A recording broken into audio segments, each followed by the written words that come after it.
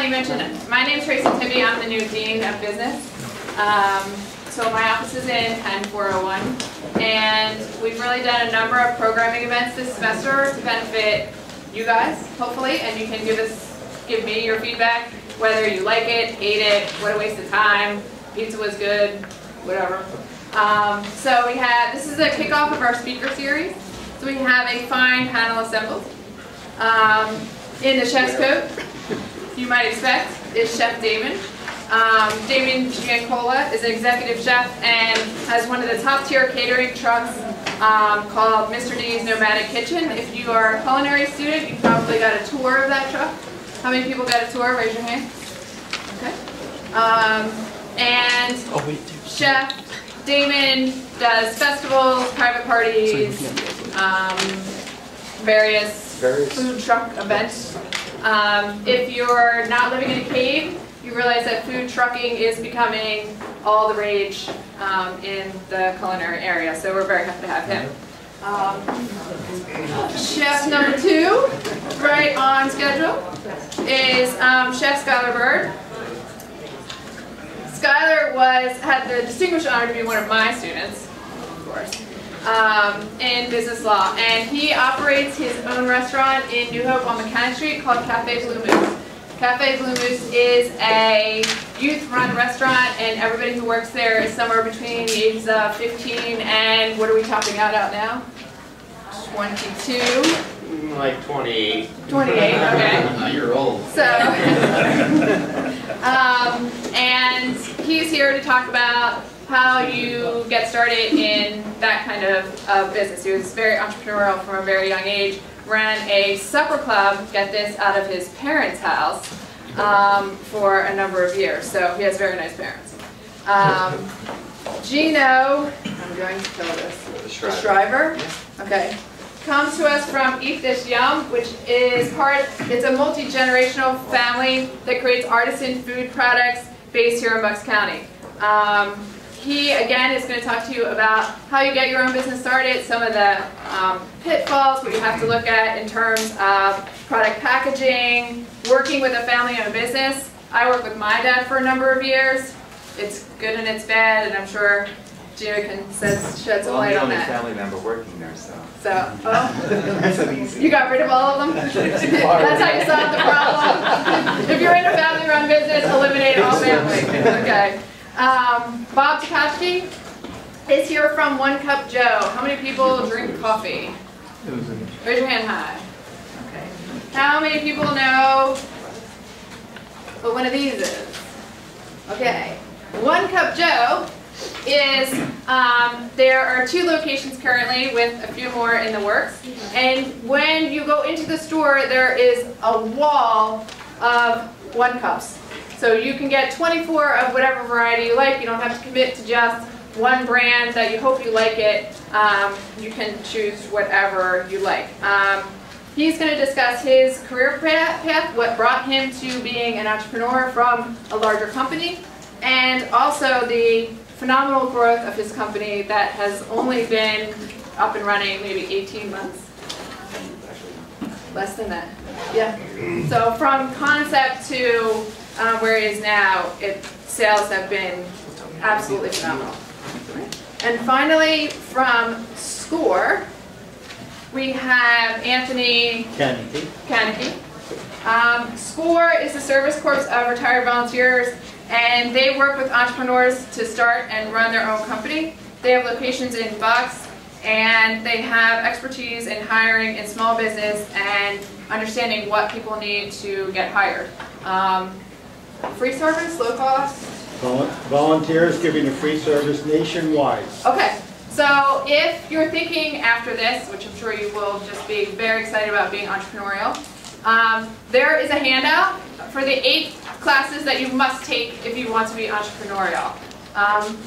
Lucky for me, most of them are in my department, so come on over.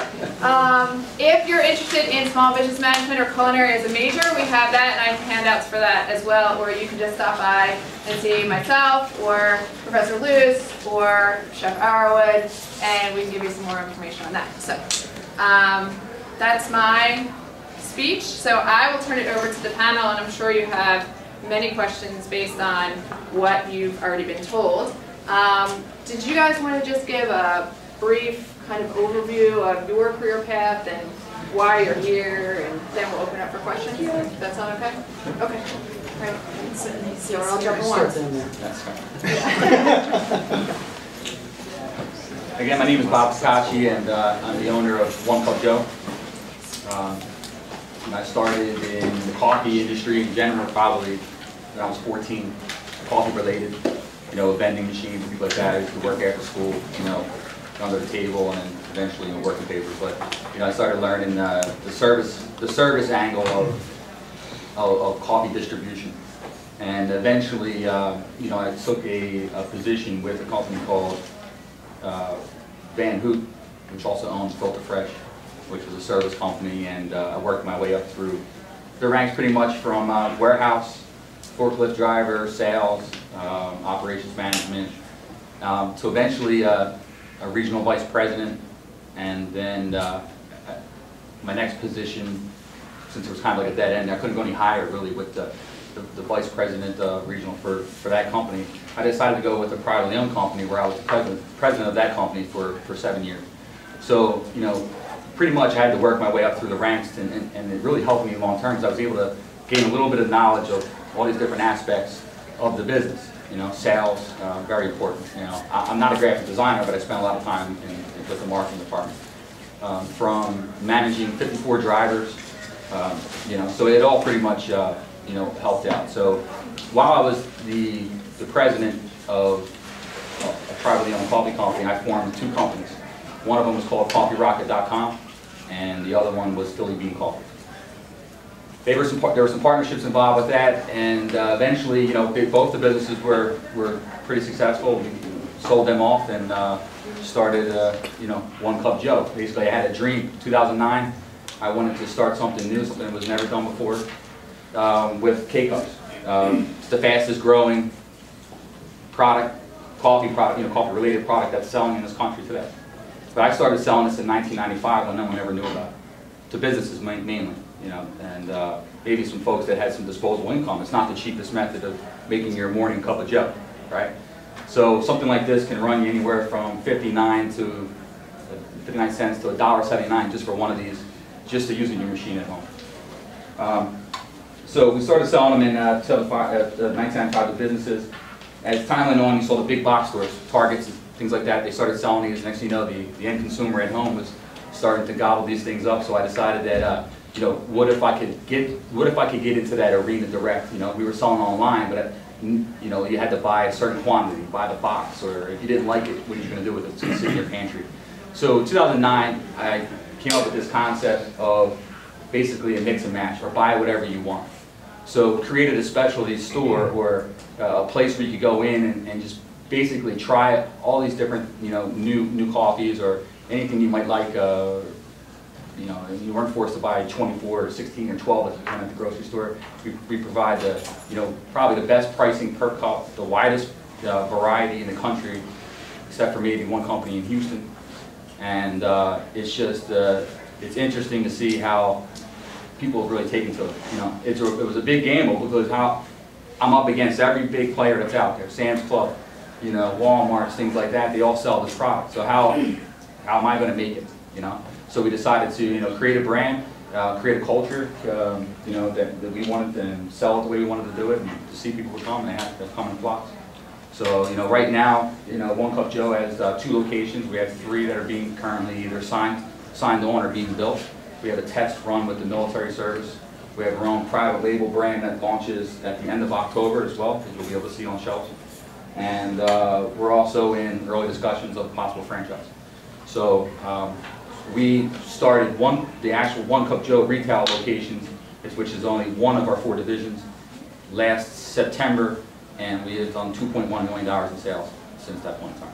So we're expecting big things, and it doesn't come without a lot of dedication and hard work, and a lot of emotional kind of roller coaster, you know, ride. But you know, I think if you learn from your mistakes and you stick to some of the basics, and you listen to other people and take some of what they got to offer, and have good people around you, which is the key, I think you can make it. So, pretty much what I said. So next. All right.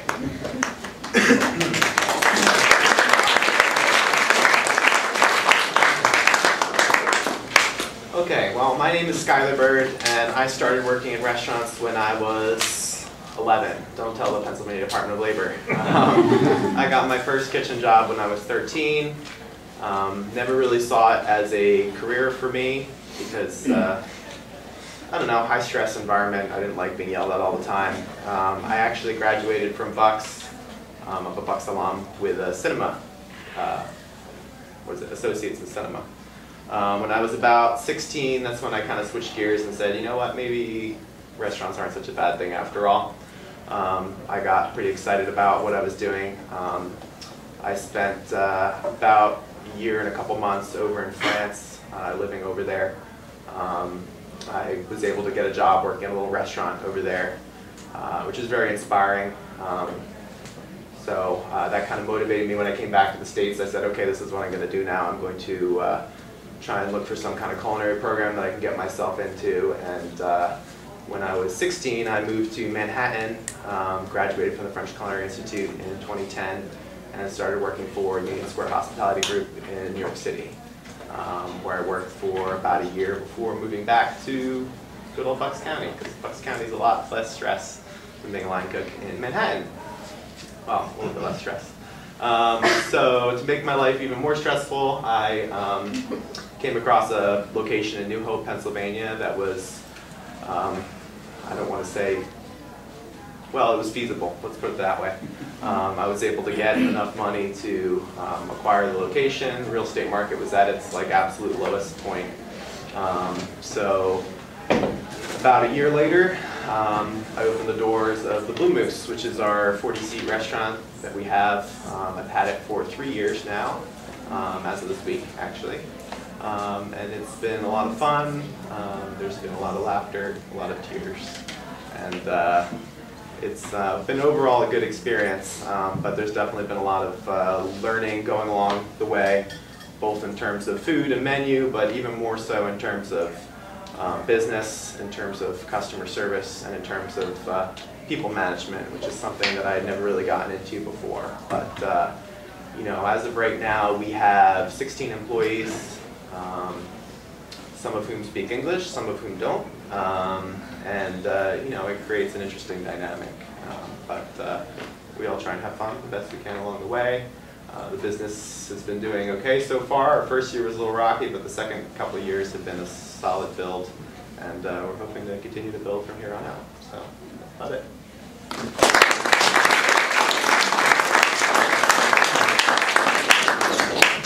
My name is Gino DeSchrijver. I have a company called Eat This, and I basically make savory jams and marmalades that sell at farmers markets and also wholesale.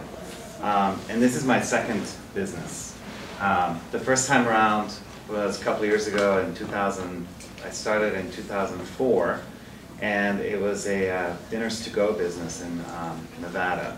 And the reason I bring up that story is because it failed. And I think some of the reasons it failed was my own doing, and also a combination of the market falling in 2008 and us losing a huge share of customers, because a lot of our customers were involved in the real estate market, either building, they were realtors, they were title company employees. And although I was doing really well for the first 2 years, I grew tremendously too big, too fast. And that was one of the big mistakes I made. And so the second time around, I decided, although I was scared to start over again, I wanted to try it again, but this time take a different approach to starting my own business, and that was slow and small. And I also wanted to give back to the community. And the first thing I did was I became a volunteer firefighter in the community that I live in Upper Bucks County. And the second thing I did was approach them because there was a commercial kitchen at the firehouse that I needed to get my hands on because I didn't have the capital to build a new kitchen. And I went to our members and gave them this idea that I wanted to start this business and give back a percentage of my sales back to the firehouse. That did two things. It made me feel really good, and it's also a really great marketing tool because customers love to hear about giving back to the community. It's been a rocky road. It'll be 3 years in November. The first year was really tough because having failed the first time around and having to have filed bankruptcy, no bank's going to touch you for a really, really long time. So I started with a very small amount of money, went to one farmer's market, and today we are selling at 6 farmers markets, and we are in 60 stores nationwide. That's all I got.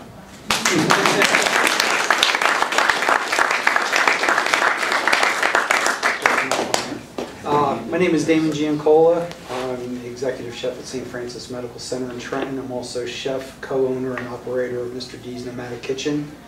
I got into cooking at a very early age, decided that in 2009 I was going to do something that only a few people had started thinking about and doing outside of Philadelphia, which was having a food truck business.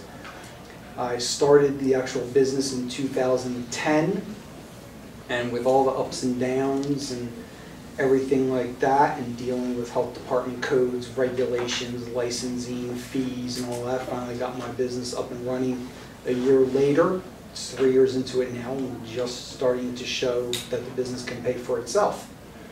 First 2 years I took losses in mid 5 figures, and a lot of this money comes out of my own pocket.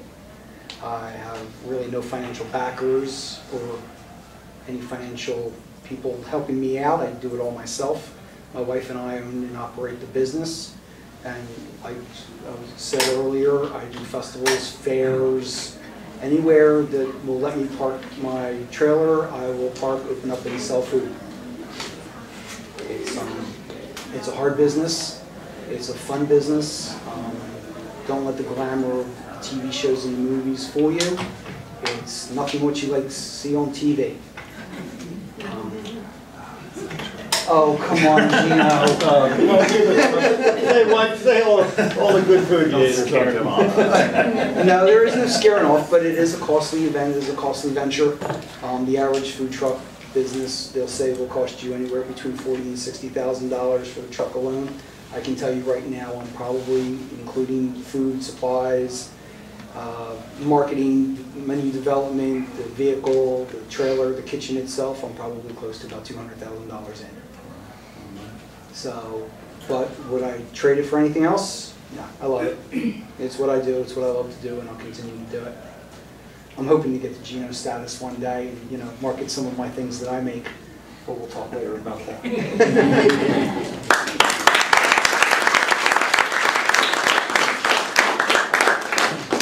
I'm Tony Kaneki. I graduated from Penn State University in hotel management, restaurant management, hotel management. And 6 months out of Penn State, I bought my own restaurant and started my business. I bought a little 40-seat diner in Bucks County, and over the next years took it to 180 seats with 35, 40 employees, open 24 hours a day, doing business. We did business. We sold a lot of food. We used to roast over 600 pounds of turkey a week. We'd roast them all night so they'd be nice in the morning, take them out of the ovens, and everything was as fresh and good like that. We had very high standards at our level, at our price point. But the reason I say all that is because I'm indicative of the kind of men and women you'll find at an organization called SCORE. We're retired business people mostly who help and want to help other people start their own business. There's 50 of us in Bucks County. We're a free service. We love what we do.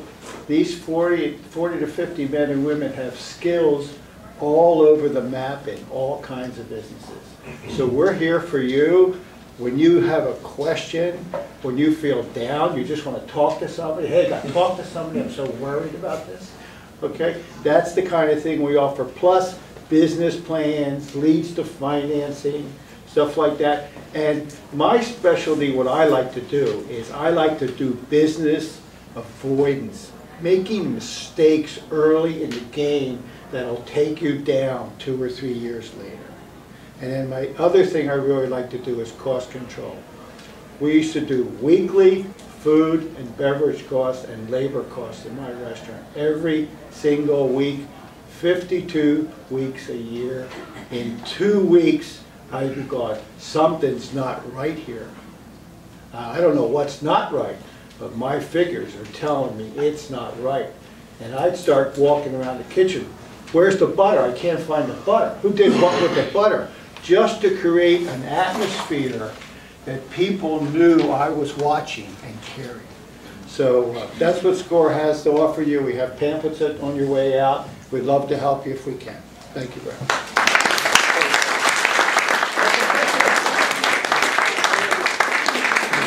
All right, so questions? Not all at one time. Oh, okay, there we go. Okay, well, I teach Spanish here, so I have nothing to do with this, but my husband's background is publishing. He's worked in publishing for 30 years. And like this gentleman, he started out driving a truck, and he worked retail, and he's done the New York thing, the executive thing, and all that. Now he's part of a consulting group, because we know this printed word is mostly digital now, and it's a greatly changing business. He's a fabulous natural cook, but he has one product, his chicken is just amazing. I know him his wife. But we have some very discriminating friends, and they love his chicken. He marinates it, he roasts it outside. He has a special way he slices it with just the right knife and everything else. And I want him to market this because everyone likes this chicken. From someone who eats at McDonald's and someone who eats at fine restaurants. And I don't know how to get him help. He couldn't be here today. I tried to get him.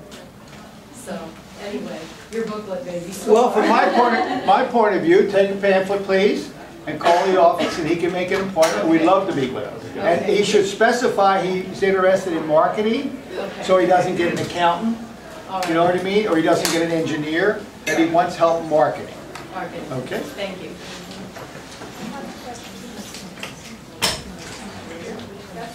My question is, after I graduate, I'm looking into my long-term goal of being both a caterer and a nonprofit chef. Do you guys like give any advice on becoming a nonprofit and stuff like that? I haven't really dealt much with nonprofit organizations. Okay. The most nonprofit organization I deal with now is Meals on Wheels. I'm chef for them out of Trenton, out of the hospital. It's a great organization. I thoroughly enjoy it. There's a lot of constraints you have to deal with, a lot of dietary constraints. But it's still very rewarding doing that. But like I said, it is part of my job description of being in the hospital. So a lot of stuff that I don't use or that I can't use, I donate to the Mercer County Food Bank. Why are you limiting that? Why do you want to be a chef in a nonprofit? Because right now that's what I do. I feed the community every Sunday. Oh, okay. That type of nonprofit. Yeah. Okay. So I just want to Sure. be legal so I can get more donations and how I can go about being a nonprofit. Well, the legality comes from the organization, not from you. Okay. Unless you're the organization's head or the board of Pretty directors. much That's I'm what, the one. as long as you have your Bucks County certificate, Mhm. which I'm sure you have or will get. Yeah, I'm You know, your working- food handling certificate, you must have that, what Yes. you're doing here. You're legal. The legality is about the organization, not you. Okay. Yeah. I would consider talking to God's Love to Deliver in New York City. I work for them a little bit on my days off. They do meals mostly for people with terminal illnesses, but they're huge, hugely successful. I mean, kitchen, I don't even know how many thousands of square feet it is. But there's a lot of really nice people over there, and I'm sure they'd be, somebody would probably talk to you about what kind of legalities. Yeah. Okay. Thank you. You have a day off? Not anymore. That's 16 a long time ago. We had another question. So besides having like a really good business plan to go to take to people, how do you recommend getting investors and getting them interested in your business and convincing them, besides that you have a plan, that you're somebody worth investing in? You have to be passionate about it.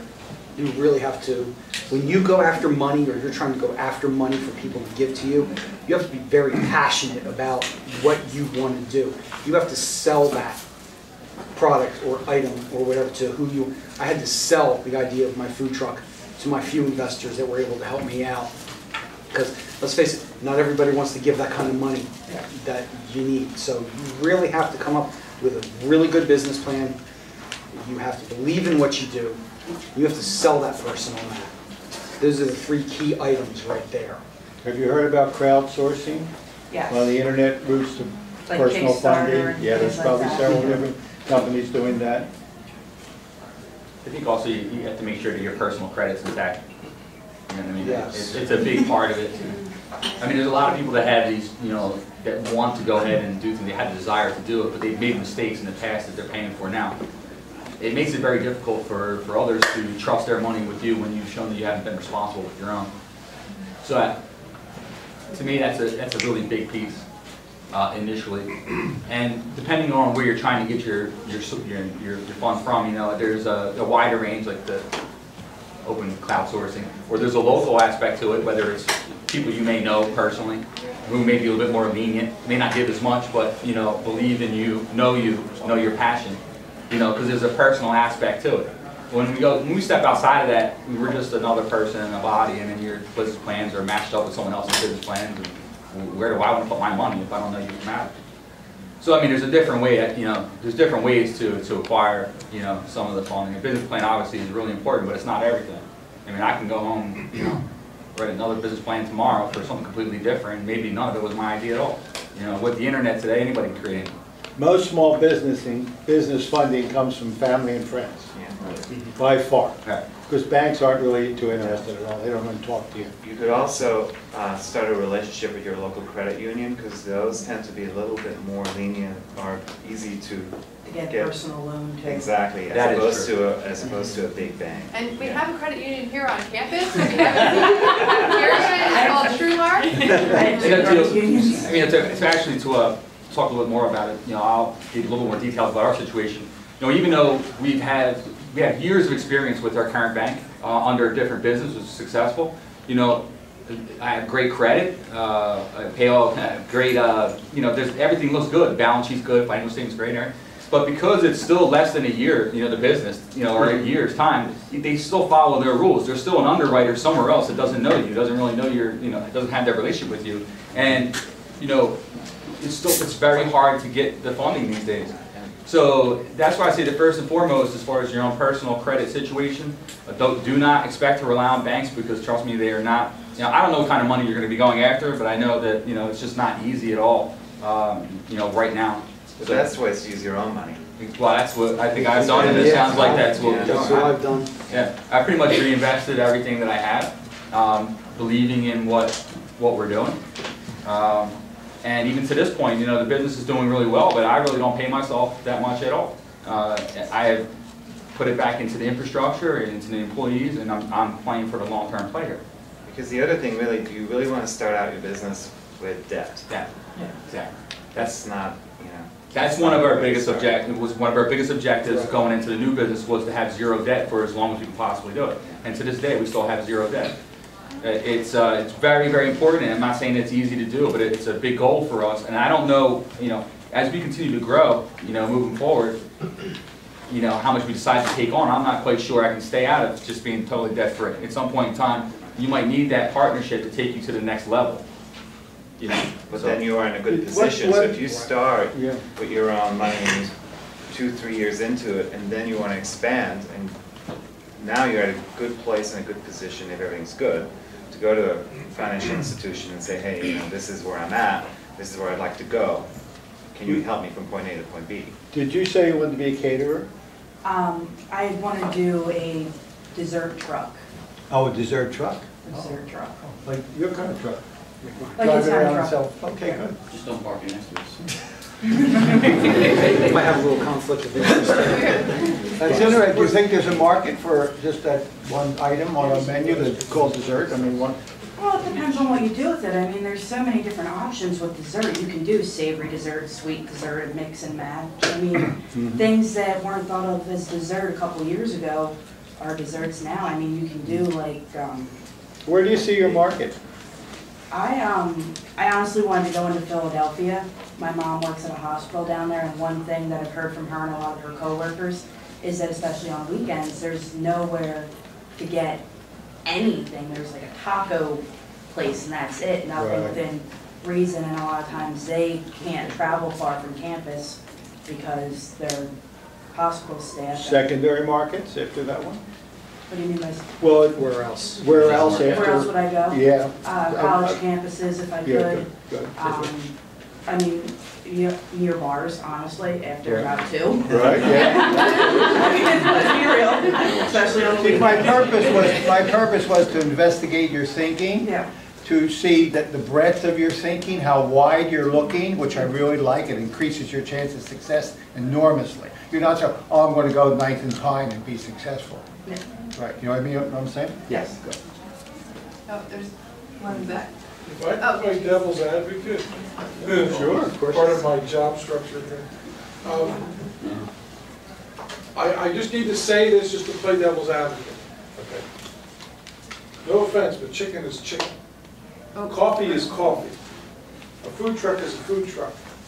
Part of the major concern I think most entrepreneurs have, yes, we have spirit, yes, we have a wonderful idea, but if you cannot differentiate it, if you cannot separate it from the mainstream, I guarantee you, because of the advent of internet and immediate gratification, you will fail. Well, and I can speak a little bit to that. I want you to, actually, I'm directing it kind of you, because I'm all about jellies and Okay. jams. There's a bucket load of those things out there. So How what do you makes me different? differentiate Okay. sugar and pectin and fruit? Right. So the first Simple thing, ingredient. the first thing I did was I knew that I wanted to make a product that, yes, there's a gazillion different ones out there, but there were a couple of things that I wanted mine to be different. I wanted it to be more fruit than what you get at the store. I wanted to use less or no pectin and less sugar. The other component was a container. I didn't want it to look like any other. When you go to a grocery store, you walk past an aisle and they're all the same jar. They might be different shape, but they're all pretty much the same jar. And it took me about 1.5 years to find the right jar. And I use a jar called, it's Weck, but it's actually pronounced Weck. It's a Weck jar. It's a German glass jar. It's an old masonry jar with glass lid, rubber gasket, and it looks very different. And it's the first thing that people gravitate to when they see us at a farmer's market, or we just did the specialty food show at the Javits Center, where people from all over the world come. It's to trade only, and that's what people came up because of the visual effect of the product. The reason I bring this up is because if you can differentiate a container, like a jar, something like a jar, I as a consumer say, yes, this is really pretty, it's very nice, it's very elegant, I look at the bottom, the price point's okay, the product, the sample I just tasted, because you want to be able to give something for free, but then as a consumer right away I say, what can I do with this jar after I'm done with the jelly? Well, the jar is, at our markets, are returnable. We give them a discount on future purchase. Or the jar can be reused. It's almost like a Tupperware jar, so it can be reused. I'm sorry, if you want to see the jar, it is in the display case outside the library. Oh, thanks. It is there, and yes, I can attest, I did get attracted to the product. I was in the Doylestown Farmers Market, I saw the sign, and then I saw the jars. I was very curious about that jar and great price point. Well, I have to say, I'm not cheap. My product is very expensive. Sure. And because I use quality fruit, I don't use second-class fruit. I use a lot of fruit, and it costs more money to make, and I'm not going to make any excuses about it. And the people that our customers understand that, and they are repeat customers. You're not going to be able to make everybody happy. And just like with coffee, there's people that are going to go, oh, I'm not paying $1.70 for a little cartridge, or you know. But If you want 100% Jamaican Blue Mountain, you'll pay. yeah, exactly. If you want quality, you have to pay for quality. That's my philosophy. I just want to add one thing to that. But, you know, not to get into the coffee situation, coffee, because we are very unique. No one really does what we do. That's a whole separate issue. That's the reason why I know that for right? absolutely. So what I would say is, and this doesn't, I don't know how this kind of goes with the folks that are that are in culinary arts or they're trying to open restaurants, but for us, you know, when I think about the model that I wanted to build, you know, I said, look, I want to do it this way. I also think of, I look at it like the short-term, middle ground and the long-term play, right? I always look at that, but I also look at the risk and then my fallback position. Yep. So I have to include all this stuff when I'm looking at everything, right?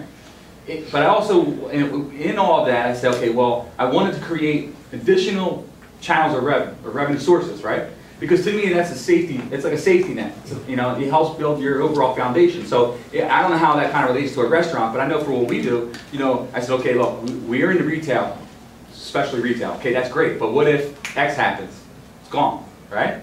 Okay, so how do I protect that? Okay, well, I'm also going to do the office coffee service and refreshment businesses, which is, you know, services that kind of, you know, I don't have to worry about trends. Whatever's new, I'm offering it, right? So that's more the foundation. I opened the wholesale division, your e-commerce division. So what you try to do is, you know, you can peel away all this stuff, but basically, I'm trying to protect the house in case something happens, like the stock market, that you rely on other revenue streams to help us get through. I'm not saying certain people might lose their jobs, unfortunately, or I may take a pay cut, or whatever it is, but we're going to survive, and we're going to learn from it, and we're going to move forward. So it's important to always look at, don't just be, you know, have this one mindset, I'm going to make money this way, and go so fast and hard at it, so you forget to really take in some of these other smaller opportunities and take what you can get. I have experience with doing a lot of business with, you know, big business, and trust me, it's never a safe play to have, let's say, you know, 40% of your revenue locked up with one client, okay? Trust, when they go out of business, you're going to hurt. So, and you have to kind of diversify yourself and be involved in different areas. Absolutely. And I somewhat diversified where I also took on a co-packing job for somebody else. So I'm making somebody else's jam. My name's not attached to it, but it's just another opportunity for me to have cash flow, and it's easy breezy. I make it, I drop it off, they pay me. So, you know, you always have to be open to other opportunities. Right.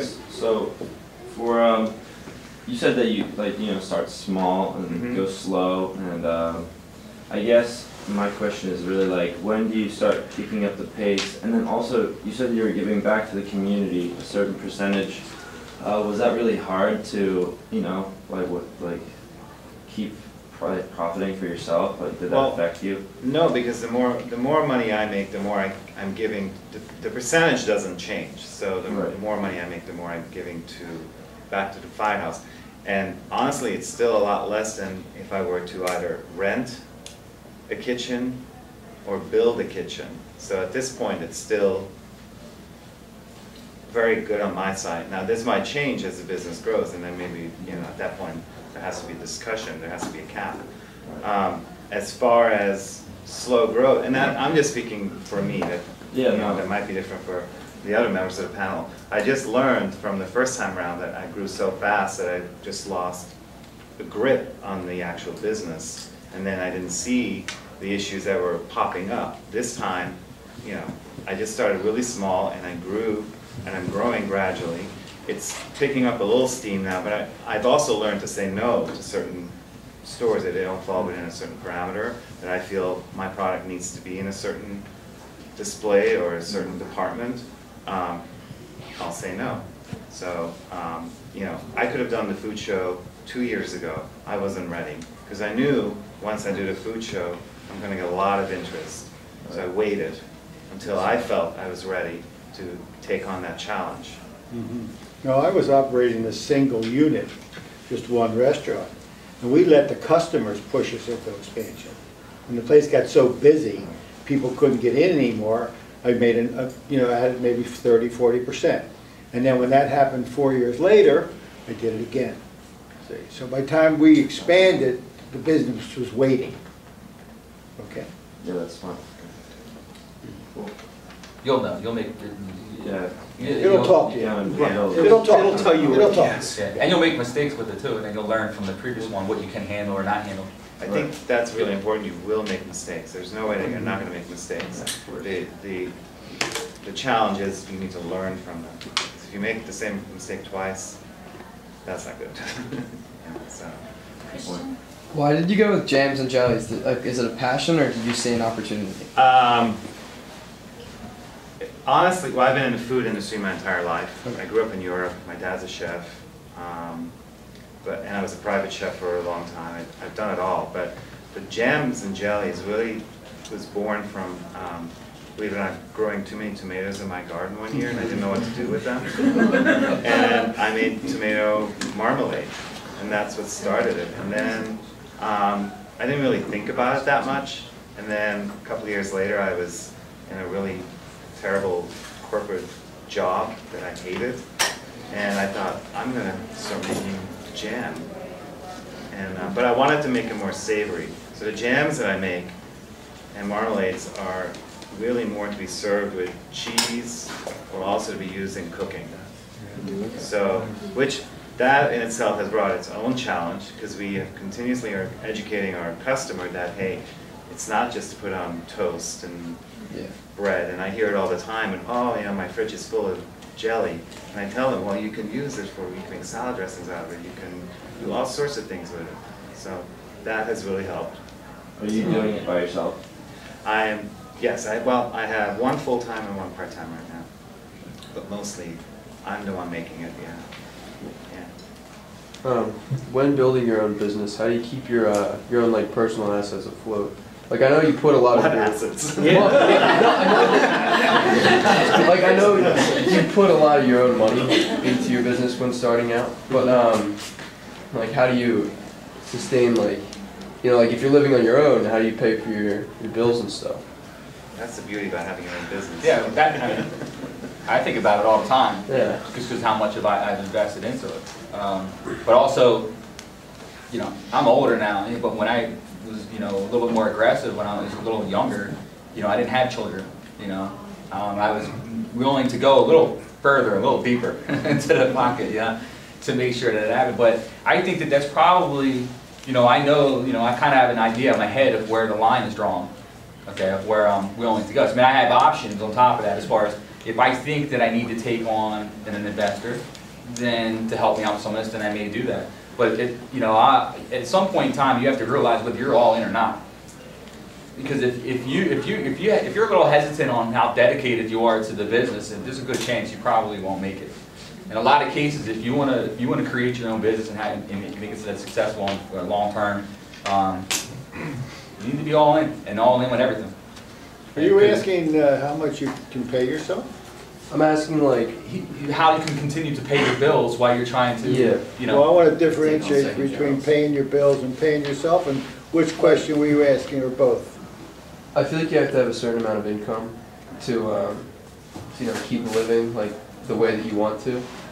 I'm saying, would you have to cut back on that income a little bit and put more into the business? Your life comes from your business, and your checkbook and your profit and loss statement will show you what's available to take, if any. So would you go into debt to start your business and take that chance? I would not. I would. I would. I did. Tell him how many hours a week you do in your real job. My real job, I work 60 to 70 hours a week. And then I put in another, depending on what I have coming up, like I have 4 festivals coming up 4 weeks in a row starting this Saturday. I'll put in another 6 hours a day up until the day of the festival, and then the day of the festival I'll put in another 12 hours. So that's the passion you're talking about? Yeah, it's the passion you're talking about. Do I receive a paycheck for my business now? Everything I earn goes right back into the business. It becomes it's a way of living. It's how you, that's your life. That's why, all in your mind. Right. That's why I have another full-time job, so I can pay my bills. Sometimes my kids get their dreams. Still, so my business right now is actually just getting to the point where it can start paying its bills for itself without it coming out of my pocket. For the 3 years prior, I was paying the insurance, the health inspections, the food bills, the fuel costs, the dumping fees and all that out of my pocket, out of my personal money. Okay. So it all depends on how in you're in. I'm in. If you believe in what you're doing, right, and you think you have an idea of what you're going to create off of whatever that initial debt may be, you know what I'm saying? If it's well thought out, and you look at take a look at the negative side as well. I mean, you have to look at this well-rounded approach. If you believe in it and you have an idea of what you're going to generate off of this, And, you know, then, yeah, I mean, I would do it. I would go into debt probably to start it, but I'm not in the restaurant business either. Right. So, yeah, and so it all comes down to that. It's your own work ethic and how much your desire to do whatever it is and how you push through things. It's going to be tough. It's the minute that you take that loan or whatever it may be or start have that debt, it's going to weigh on you all of the time. I promise you. So we have a couple minutes left, and I need a final remark in your Okay. schedule. Okay, I got one more question. Okay. All right. Well, Do you want me to go? I was just going to ask you about marketing. Like, how much money do you put in educating people that your business is out there, and what have you found to be the most successful? Well, for the first time around, I spent a lot of money on marketing, but it was also before social media. So this time, I spent very little on marketing because I use social media. I spend zero on marketing. We I use spend- all social media. We The only spent money I none. spend We didn't is on- spend anything either. Yeah, I spend money on the person who updates my website and social media. That's it. You have to pay my wife to do that. How about you, Skylar? I don't spend any money on marketing. I've placed one ad in the Bucks County Herald in 3 years. When I do marketing, it's all through events. I give product away. Like this past week, I did the Epicurean palette at Grounds for Sculpture. We had a little over 1,000 people come by our stall. Probably about 200 of which knew about the restaurant. The other 800 never ever heard of it. And they all left with business cards. They all left with food. And hopefully they all left with smiles. But you know, I'm not a big fan of marketing. The only kind of marketing I'll do is if I know I have some form of direct result. Like I'm never going to take out an ad in a magazine, or if I do take out an ad in a magazine, I'll couple it with some form of offer so I know when people are coming in. It's not about the offer to attract people, but that way I know what I'm getting out of it. And I can sit down and be like, you know, I got this many customers, this is how much it cost me, is it worth it for me to do that, you know? But generally speaking, I'm not a big fan of magazine ads and things like that because, you know, they tend to be full of restaurants and what is there to differentiate you from everybody else. Whereas if you're giving somebody your food and you own a restaurant, you know, food is what you do. So, Yeah, I'd rather Most put my important marketing piece. on the plate. Yes, that's I what want my marketing to be on the plate that you get when you're served. That's my marketing. I'm big on samples. Samples sell. Right. I won't stick samples out on my serving area. That to me is just not sanitary, but I have no problem with somebody walking up to my truck going, "What's that? Can I get a taste?" Absolutely. Well, we do a lot of marketing. Well, I'm not in the food business. Right, you got different. You know, I got a different business. The thing is different that business. what's important for us is to understand what you're generating. We talk about conversions all the time. Yeah. What am I converting to an actual sale? Right. You have to know your data underneath the business, and you're fine with it. This card here right now, this I know I get a 3.9% conversion rate on anybody who touches this card. So I know, you know, it's just a matter of numbers for me at that point. You know, we do a lot of social media and all that kind of stuff too. We also pay for some of the social media. We've done a lot. We spent a lot of money in the past our previous business on, and you made some mistakes with that, and you learn from it. The beautiful thing that I have right now is we have an in-house graphic designer. So we're able to put stuff out in seconds, in quality stuff. And then you know, the more business you do, the better deals you get and so forth. But I think that if you're going to spend money on marketing, you better know the underlying or the data that goes along with it. If you're in food, really, to me, I love restaurants, I love food. The best way for someone to know about that food is if it was good, if I had good service, because I'm going to tell someone else that was. I just wanted to say that the second half of my career, I worked 7 hours a day, 5 days a week. I had 3 floor managers to run the operation, and I had a good life, and I owned a restaurant, which I'm just worried we're not hearing that so much around here, okay? I was walking around, I was 38 years old, I say, how can Howard Johnson's own 100 restaurants? He's never in any of them, and I gotta be in this restaurant every damn day of the week all day. That was like my mantra, how can I do this so it's reasonable? Well, to me the key is volume. I worked on building my volume. When I did enough volume, I could hire an assistant manager. Then more volume, I could hire another manager. So you can build yourself into a good life in the restaurant business. I just want to share that with you. My question is to the gentleman right there in the middle. Like how you said 2 years ago you could have been in the food show. Yeah. At my church, I make salad dressing. but everybody like it and they don't want to buy salad dressing from the store anymore. But personally, I don't feel ready to start making it a full-time thing because people call me with orders and I have to turn them down. Is that like the smart thing to do, or should I take like a percentage of my customers? Like, because I personally feel like I'm still in school and stuff like that. I don't want to hold them off. Salad dressings are tricky. Is it refrigerated? Is it not refrigerated? Does it have? Is it stable? I mean, there's a lot of questions that need to be answered before you are ready to go to market. You know, you're going to need a commercial kitchen to make it. Which I don't. Do you have a commercial kitchen available? No. Okay, so you need that. You're going to need to contact the Department of Agriculture. They're going to have to come inspect. You're going to have your product tested in a lab. So there's a lot of steps before you get to even selling it at a farmer's market. So never mind going to a food show. So. No, I was just asking that since you mentioned that I don't feel ready within myself to say, okay, I do it. And listen to that. Like that. Yeah, that's a good voice to listen to. You know. Yeah. You'll know. Yeah. Another thing I wanted to mention, just from my own point of view, is I'm not the most organized person in the world. I never have been. And I think that in the last 3 years, I've really had to teach myself how to get organized. You cannot overplan and you cannot over-organize. And one of the things that I spend many hours a week now are just trying to figure out systems for the restaurant. You know, I'm writing a book right now on our restaurant, everything. I mean, from how to turn the lights on and off to, you know, our procedures if somebody shows up late. You know, I'm really just working right now to try and organize every facet of what we're doing. And it's kind of like that Starbucks mentality, you know what I mean? Like, you take a customer's order, you ask them their name, they've got a set greeting, they've got a set way they make the drinks. And that's one of the reasons why they're successful, is because they're organized and they're consistent.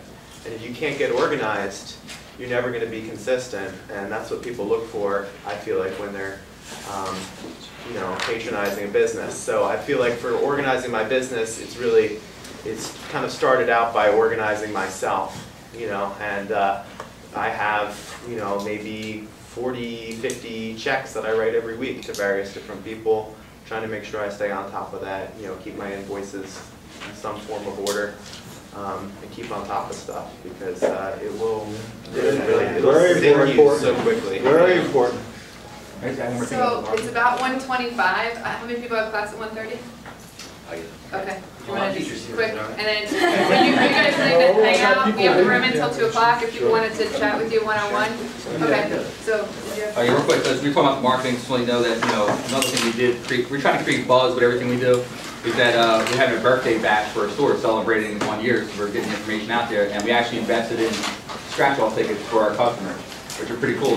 They're real scratch-off tickets, and they're rewards on every single purchase that comes to the store. Something like this, believe it or not, is going to generate so much interest after that. They'll probably get 27,000 hits and shares on Facebook, and the revenue that day and in the next 6 months, you know, the compounding number is going to be huge. So it can work if you have a, you know, if you kind of zero in on what your goal is for, you know, for something like this. So, you know. Do you want to tell them where your stores are? One's at Summit Square, between Langhorne and Newtown. You know where the Giant is? It's right there. It's right there. You guys have all your business cards and stuff, right? One's at Ben Sound, one's in Malvern, and one's in Gulfport Days next month. So. Keep it for the future. Real quick. Yeah, sure. The other thing is you won't get rich quick. Yeah. Work goes into it. Might not get rich Not at all. thinking that. All right, thank you.